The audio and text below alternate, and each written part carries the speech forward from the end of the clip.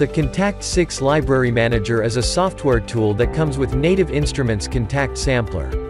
It is used to manage Kontakt libraries, which are collections of samples, instruments, and other content that can be loaded into Kontakt, and played with a MIDI controller or keyboard.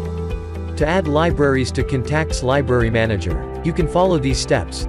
First, make sure that the library you want to add is compatible with Kontakt. Locate the library on your computer.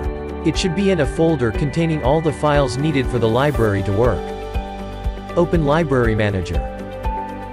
Click on the Add button. In the top right corner of the interface, click on the Browse button to navigate to the folder where your library is located. Navigate to the folder where your new library is saved and select it. Kontakt will scan the library and add it to the list of available libraries in the Libraries tab. Click OK. And close the window.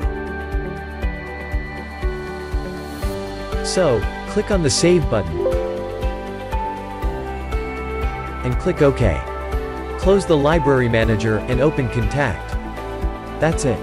You should now be able to access your new library in Kontakt.